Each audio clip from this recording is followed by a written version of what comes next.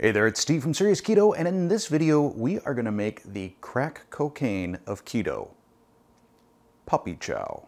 Now, I think the first time I had puppy chow was probably in grade school at some sort of a school fair thing where all the moms are making cupcakes and candy and things like that.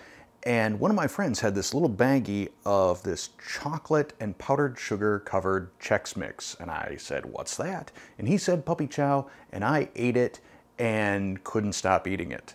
Which also kind of makes this recipe dangerous because it's hard to stop eating it. This recipe was submitted to me by viewer Molly Block. So Molly, thank you for this. This is super, super yummy. Let's get to making it.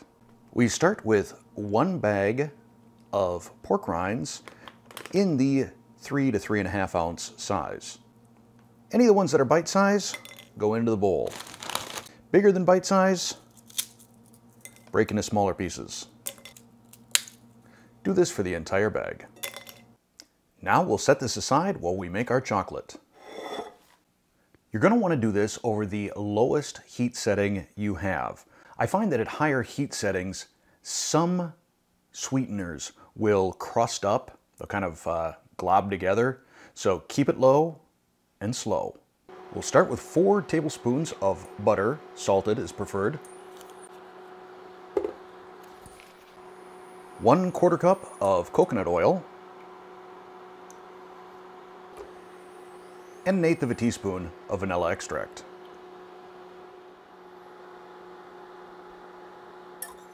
Once your butter and coconut oil are melted, whisk in 3 tablespoons of sweetener. I'm using an erythritol monk fruit stevia blend here. You can use Swerve, you can use Boca Sweet. I might shy away from straight up erythritol though. I think the cooling effect could be a little too strong on that.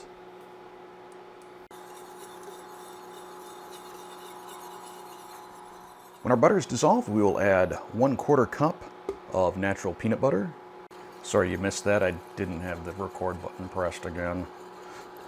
We'll stir that in, along with 3 tablespoons of unsweetened cocoa powder.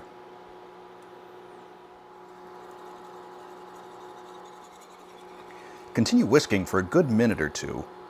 We want to make sure that we don't have any clumps of peanut butter or cocoa powder. Then we'll remove this from the heat and pour it over our pork rinds.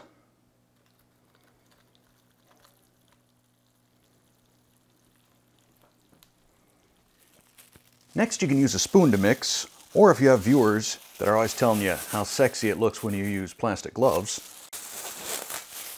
you can use plastic gloves to toss these and make sure that all of the pork rinds are coated.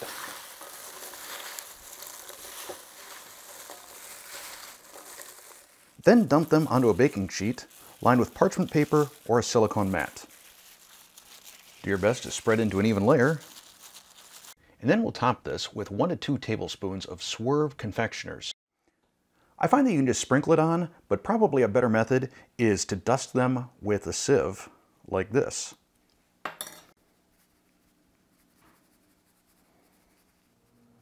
If you just want to hit one side, 1 tablespoon is probably sufficient. If you want to hit both sides, flip them over and hit it with the 2nd tablespoon. I got a feeling 1 tablespoon is going to be good enough for me. Now we're going to pop these into the fridge for about an hour. If you don't have the fridge space and you live in Wisconsin, where right now it is 3 degrees below 0, you can use your garage. After this is chilled, we're going to transfer it to a storage container or Ziploc bag.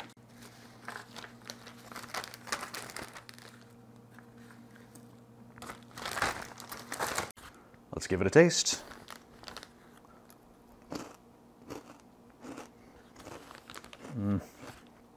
This is so good.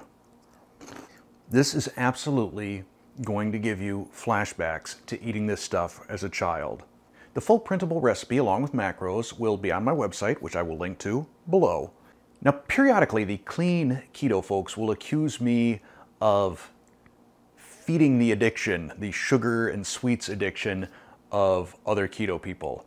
And in this particular recipe, I am kind of guilty as charged. This stuff is addictive.